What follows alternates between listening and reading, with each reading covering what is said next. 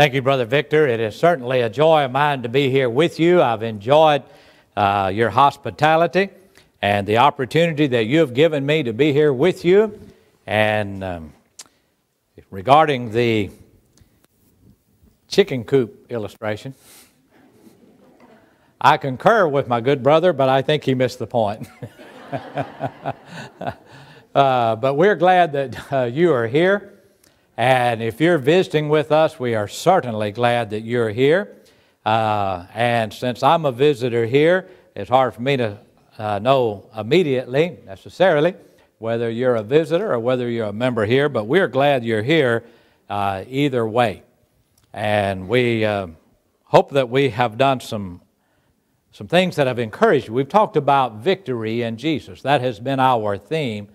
And we've talked about various aspects wherein we can have victory. We're going to be doing that today again. And we're going to look at this hour in victory and overcoming temptations. And then in the Bible class hour, we will talk about victory over worry. And then in the evening or the afternoon session, we will just take that phrase, victory in Jesus, and we'll take a look at that. And so hopefully it will be encouraging to you, and you'll be ready to go bear hunting with a switch when you leave here. That is, have enough faith to go forward in doing the will of God. And as I was again going over my sermons for myself this morning, I thought, I really need these lessons.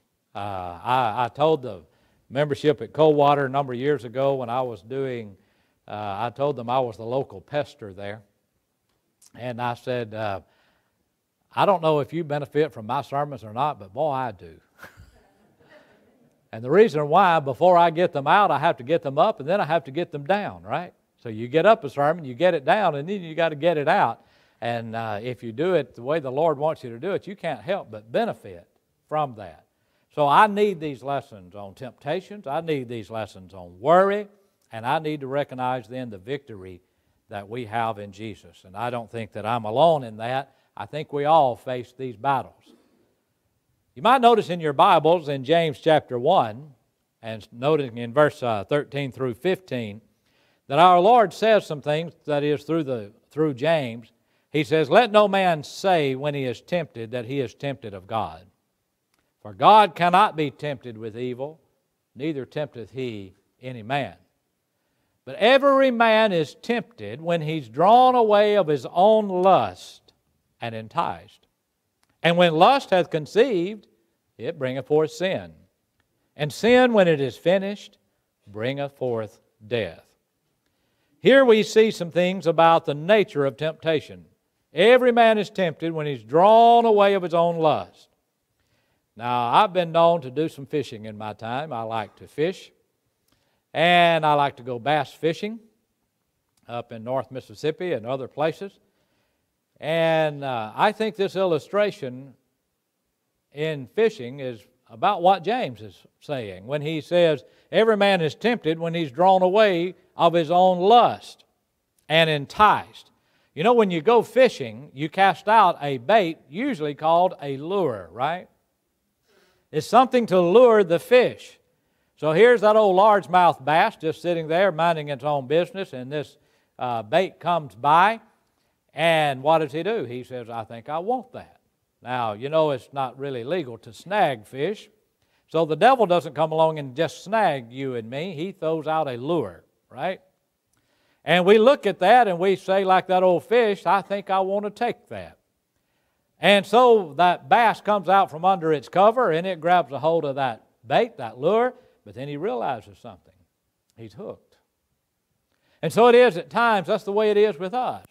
We take a hold of that temptation, and if we're not careful, we want to let it go, but we've learned something. It doesn't want to let us go. And then it says that when it is finished, it brings forth death. Well, I said when it's finished, it brings forth the skillet, the frying pan. That old fish is cooked, isn't it? Well, the devil is fishing. And he's fishing for you, and he's fishing for me. But what we need to do is be, someone said that a fish doesn't get caught if he keeps his mouth shut. So what we need to do at times then is learn to not take the bait, right? The Lord warns us about that, about taking the devil's bait. But I'd like to suggest to us, and while that may be somewhat of a humorous illustration, in all seriousness, friends, man has an enemy. You have an enemy. This enemy that we have can be ruthless in his attacks on man. If you will study the book of Job, you will see just how ruthless Satan really is. Here is a man who was serving the Lord faithfully. Satan comes along and he accuses Job before God. He says, no wonder Job is serving you because you're paying him to serve you.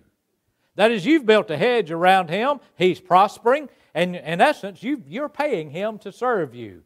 God says, of course, that is not the case.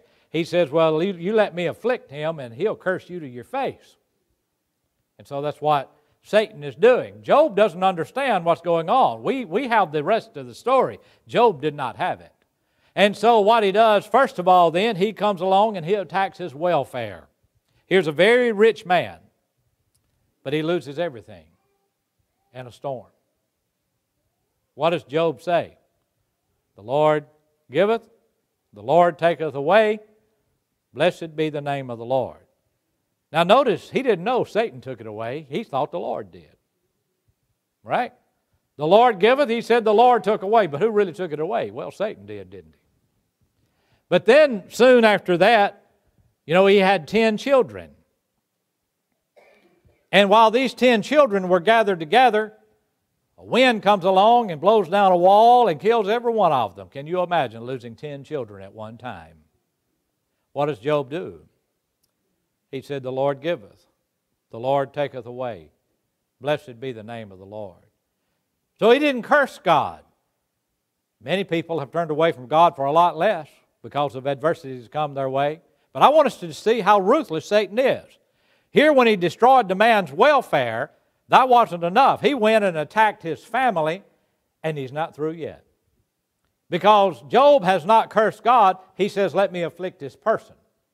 And so from the top of his head down to the sole of his feet, he has these great boils or sores that come upon him.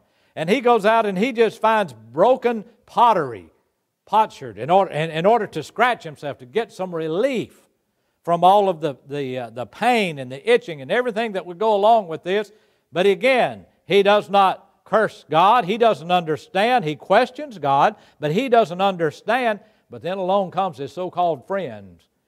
And they began to tell him, after they sat there for a period of time and just couldn't say a word to him because it's like they just couldn't recognize him because he was so disfigured from all of this, they began to say, Job, nobody suffers like this unless he's done something wrong. And so time after time after time, they began to bring accusations against Job. And you look what all this man is going through. But I want us to see, the lesson's not about Job here. I want us to see how ruthless Satan can be in his attack on you and me, in order to get us to turn away from God. And sometimes he succeeds in that, because we want to blame God for the misfortunes of life, and when in fact, maybe God didn't have a thing to do with it. Satan may have. And we turn to Satan then because we turn against God. Why is God doing this to me? Sometimes people will say, but friends, I would not do a dog the way Satan did Job. I would not put that pain on an animal. But Satan, in order to get you to turn away from God, you see, he's an enemy of God and he's your enemy. So we have a very serious enemy out there today who wants to lead you away from God. Your enemy is Satan. And the Bible tells us in 1 Peter 5:8, be sober, be vigilant, because your adversary, the devil, as a roaring lion, walketh about seeking whom he may devour. Friends, he wants to devour you. He's not shy in his approach to you. He is termed as adversary. He's called the devil. The word devil means slanderer. He wants to slander you, you see, against God. He is called the tempter in Matthew 4 and verse number 3. He's called the god of this world in 2 Corinthians 4 and verse number 4. So there's a great battle that's going on right now. Unfortunately, some Christians don't even know that there is a war. And they're like, getting back to that chicken house illustration, they come in and sit in a church building and think that that makes them a Christian. But there again, sitting in a chicken house doesn't make you a chicken. And sitting in a church building doesn't make you a Christian, does it? So there's a battle going on. Let us be alert to this battle. But there's good news. Now that sounds rather depressing, doesn't it? All of the things as we started out this morning. But this series is on victory. The good news is that regarding temptation is we can successfully fight against the enemy and we can win the battle for our souls. We can do that. And the Bible assures us of that. You see, we have a captain in the Lord's army who overcame the enemy already. If you read the book of Revelation, you realize Christ is victorious. We have victory in Christ, and if you want to come over, you've got to overcome. That's really the message in the book of Revelation. Our enemy seeks to conquer us by deceit and by temptation. He doesn't have any power over us, but that which we will allow him to have. You see, the devil uses deceit. He has wiles. Preacher back home on one occasion, we have a brother in the congregation there whose name is Wiley. And the preacher got in the pulpit and he said, the devil is wily. So after services, I went to Brother Wiley. I said, Brother Wiley, did you hear that man call you the devil? He said, I sure did, Brother Bland. He was looking right at me, he said. Well, it's not, he's wily, meaning that he uses deceit and trickery. He wants to trick us. But we want to note something about temptations today. First of all will be tempted. The text tells us in James 1:14, every man, meaning every person, is tempted. Every man is tempted when he's drawn away of his own lust. You remember that he even tempted Jesus. Matthew 4 and verse number 1 and Luke 4, 1 and 2, Satan comes to Jesus and he tempts him. Now, here's my point. If he tempted Jesus, the Son of God, you know he's going to tempt you and me. If he's not afraid to go and tempt Jesus, well then he's not afraid to come and tempt you and me. But here's some good news. As you read Matthew chapter 4 and you read Luke chapter 4, you realize that Jesus did not succumb to the temptations. And how did he overcome temptations? Did he use miraculous powers in order to shield him from the sin or from temptation? No, he did not do that. I'm so thankful that he didn't use his miraculous ability to overcome temptations, because I don't have miraculous abilities. I don't have the ability to miraculously overcome any temptations that come my way. But what did Jesus use? He used the Word of God, didn't he? And so every time he was tempted, he said, it is written. It is written. And now then, so what he did is he made application. You and I have that same power, friends. We, through self-control, if we know the Word of God, can make applications, right? Of the Word of God. I don't have to then succumb to that temptation. I can't, like the old actor used to say, the devil made me do it. You know, the devil can't make us do anything that we're not willing to do. Now, he might trick us into doing it, but once we are aware of his tactics, we don't have to succumb to it. You remember what David said in the long ago? Thy word have I hid in my heart, I've laid it up in my heart, that I might not sin against thee. So you and I have the power here this morning to overcome, to have victory over temptations. Now, God's not going to necessarily miraculously remove the temptations, but I don't have to succumb to it. Here's the point. God does not isolate us from sin, but He insulates us from sin. Okay? He doesn't isolate us from sin, doesn't move us out of the world, but He insulates us from sin. Joseph was a man who served the Lord. He was betrayed by his brothers, you know, sold into Egyptian bondage ultimately, and there Potiphar's wife cast her eyes upon him, and she began to entice him to come and lie with me. But you know what? Joseph wouldn't do that. He said, how can I do that and sin against God? And so while he was away from home, he did not leave God back there in his homeland. Now, you know what he could have done? He could have made all kind of excuses, couldn't he? Don't we make excuses for our failures? Well, he could have said, you know what, I'm away from home. Nobody will ever know. Not only that, my brothers, look how they've treated me. Boy, I've been so mistreated in life. I ought to have this enjoyment, and I ought to then seek that pleasure that's being offered unto me. And he could have done that, but he did not do that. He said, I know this would be a sin against God. Now, because of his overcoming temptation, he had more difficulties, didn't he? He was cast into prison. But there he still conducted himself in a right manner, and God was with him through all of that. You know, sometimes when we go through certain things that don't go our way, we think God's against us. You know, Joseph could have believed that, but he knew that the Lord was with him. And so when we're going through all of these things, let us realize God is still there. And it may be tough. Sometimes I need a sermon that's entitled, Get Up, Wimp. Because we sit around and want to feel sorry for ourselves and wallow in self-pity. One person was so disgusted one time with things, he told his dad, well, I didn't ask to be born. Well, now, how do you answer that? Well, he said, I looked at him and said, son, come to think of it, I didn't either. I don't know anybody did, do you? But we're here. All right, so now face life. Let's deal with it. And so it's not always easy. But the simple truth is this, friends, and as sad as we hate to admit it, all accountable people who have ever lived on the face of the earth have sinned. There's not a perfect person except Jesus Christ. Jesus Christ is the only accountable person who never sinned.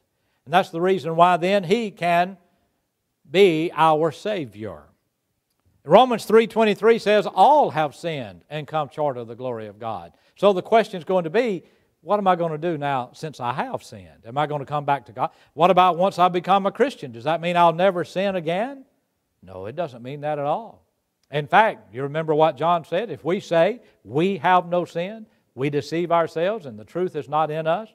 But then he says if we confess our sins, He's faithful and just to forgive us our sins and to cleanse us from all unrighteousness. So here's the point. God doesn't overlook sin, but God will forgive sin.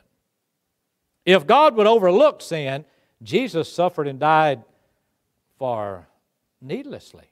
If God was just going to overlook it in my life. But what God says is that Jesus has paid the penalty for the time that I gave into a temptation or whatever it is that I have done, and I have sought His forgiveness. But the point is this again, friends, all will be tempted. Secondly, we need to know our enemy. We need to know our enemy. There's a strategy in military that you want to know your enemy. You want to know how he operates. And because of that, you can have some advantages. You know, Satan doesn't come to us in the red suit with a pointed long tail and horns. Well, that'd scare anyone, wouldn't it? You'd meet that rascal in an alley somewhere, and we would turn and run, and we'd get out of there in a hurry. Now, Satan, he's not trying to propel us away from him. He's trying to entice us. So he makes things look really attractive. Sin can look really attractive. If there was no enticement to sin, we probably wouldn't sin, right?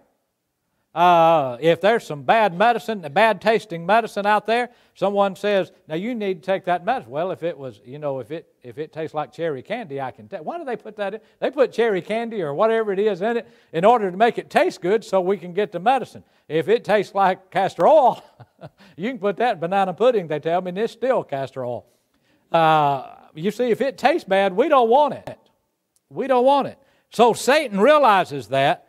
So he comes to us that if you will just drink this beer, or you'll be like this man or this woman, and if you'll just do this and this lifestyle, why, it'll just be great. You'll be like these Hollywood actors, and you'll just look happy and successful and so on. That's the way Satan pictures it. He entices us. But you know what? Jesus gives us the true light of Satan. In John 8:44, He told those Jews who were following the devil, He said, you have your father the devil. And the lust of the father ye will do. He was a murderer from the beginning, and abode not in the truth. When he speaketh a lie, he speaketh of himself, for he is a liar and the father of it. Now that's pretty strong language, isn't it? The Bible says that Satan is a liar. He's going to lie to you in order to get you to take the bait. He is a liar and he is the father of it. How many people have said, when we are suffering the consequences of sin, I didn't know it was going to be this way.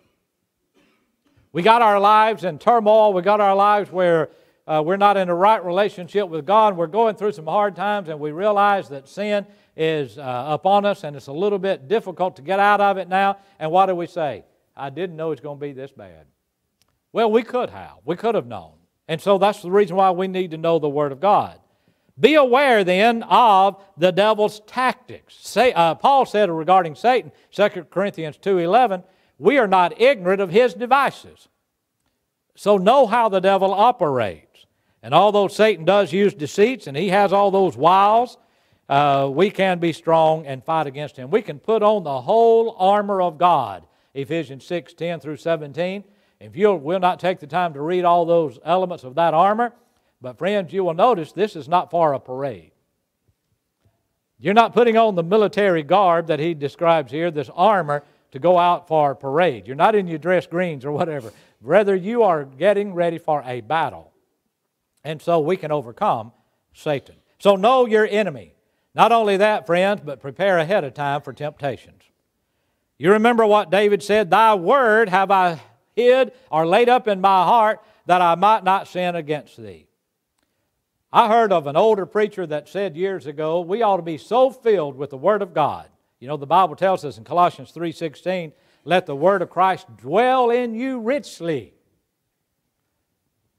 And this preacher said we ought to be so filled with the Word of God that when somebody pokes us, a scripture ought to come out of our mouth. I said that as an illustration, and a lady came to me and she said, well, let me tell you what I heard. She said, I heard it a little bit differently. I said, okay. She said, I heard that we ought to be so filled with the scriptures that when a mosquito bites us, he flies off singing, there's power in the blood.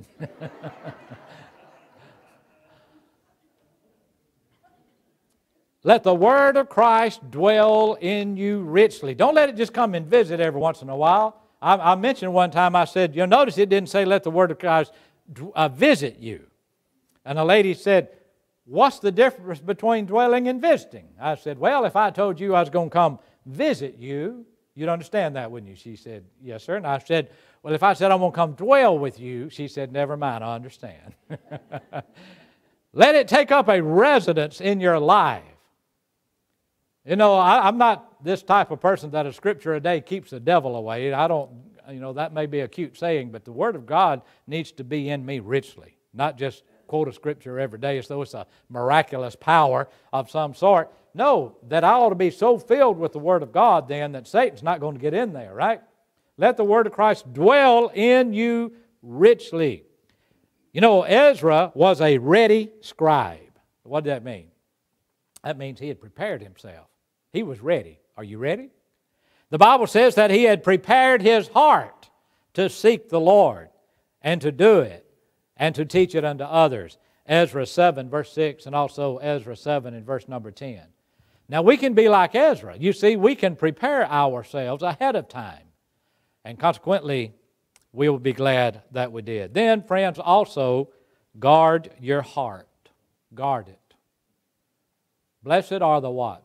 The pure in heart, for they shall see God. There's a lot of things that would come along and make our hearts impure. Jesus, on that great Sermon on the Mount, said it this way, ye have heard that it hath been said by them of old time, thou shalt not commit adultery. Well, that's wrong. They knew that. But Jesus went a step further, didn't he? He says, but I say unto you, that whosoever looketh on a woman to lust after her, hath committed adultery with her already in his heart. Therefore, if thy right eye offend thee, pluck it out, and cast it from thee. For it is better for thee to enter into life maimed than to be cast into hell. And if thy right hand offend thee, cut it off, and cast it from thee. For it's better for thee to enter into life maimed than to have all of your members, of course, and be cast into hell. Now, Jesus is not telling us to literally go out and mutilate ourselves. I suppose a person, even if he were blind, could still lust in his heart. So plucking out the right eye is not going to stop a person if he's going to be of that mindset. Cutting off his right hand is not going to necessarily keep him from lusting after the flesh.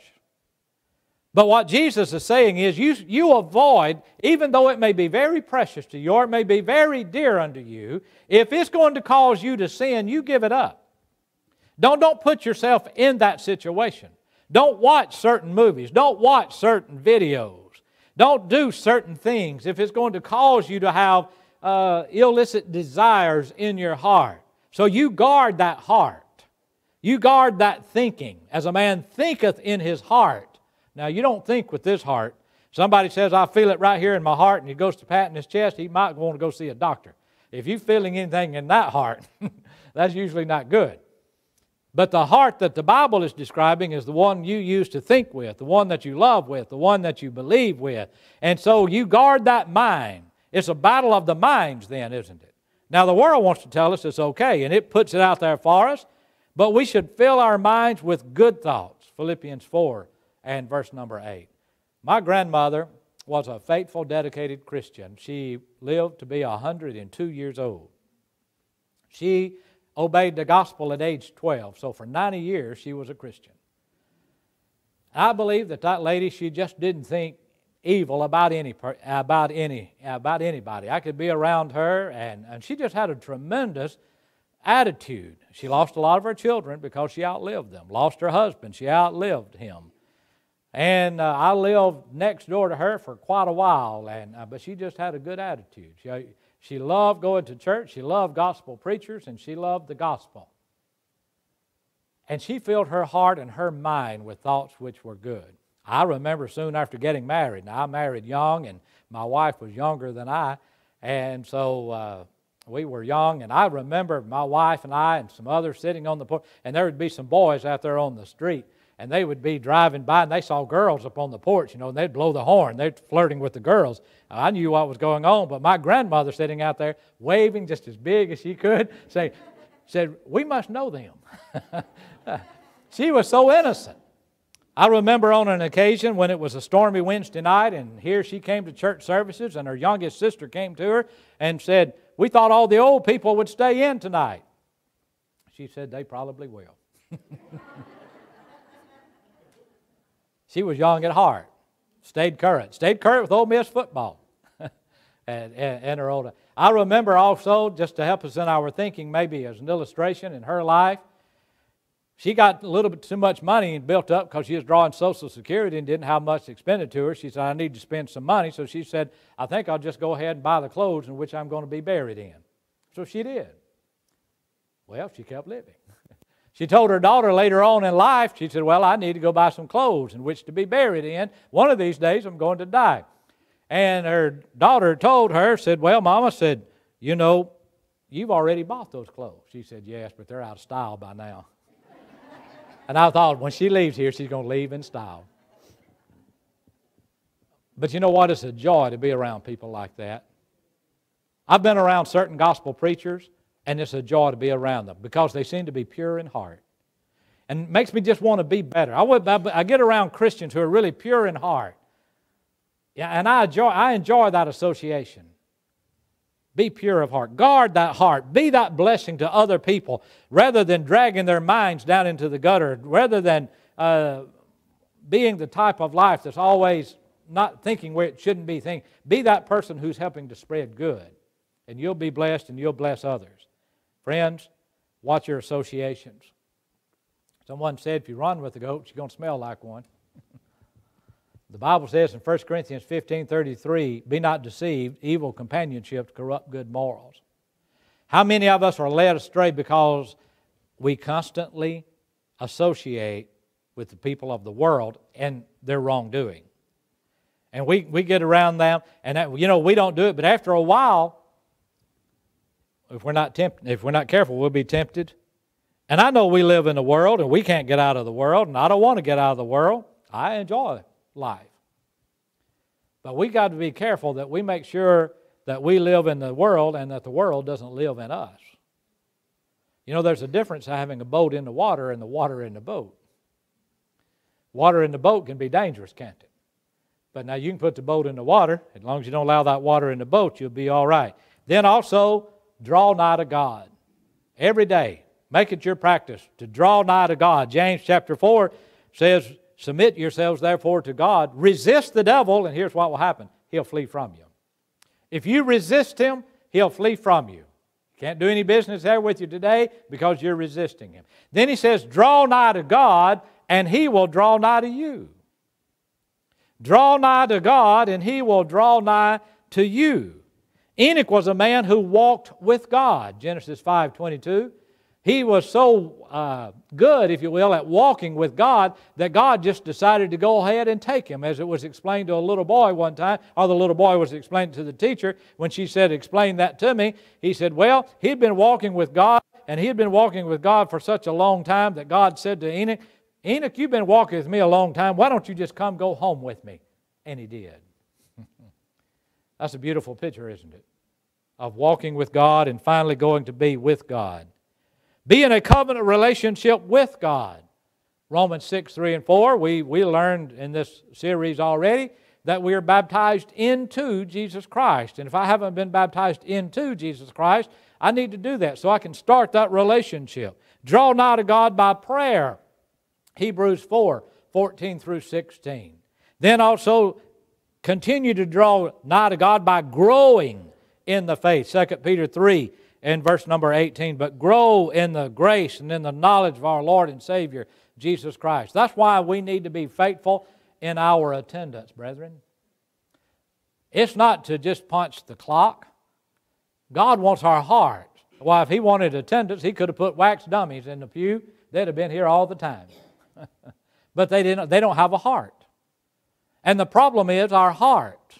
And God wants our heart.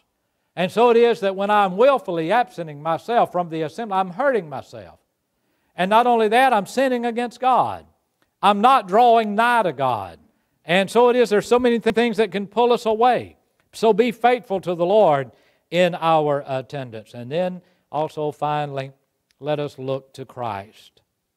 Hebrews 12 and verse number 2 says, looking unto Jesus, the author and the finisher of our faith, who for the joy that was set before Him endured the cross, despising the shame, and is set down on the right hand of God.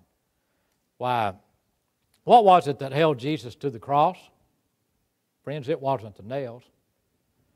You know, He said, I can call 12 legions of angels. You remember that when He told Peter? I remember reading when the Assyrians were going to come and take Israel, or take Judah rather, into captivity, that God sent an angel and killed 185,000 of them. Though those Assyrian soldiers were tough. But one angel killed 185,000. The Bible says, interestingly enough, the way that is worded, it said, and when they awoke in the morning, behold, they were all dead. Did you know you can wake up dead? According to the Bible. Well, it didn't mean that the dead ones woke up, but the people who were not dead, they woke up and they saw all the dead that were there.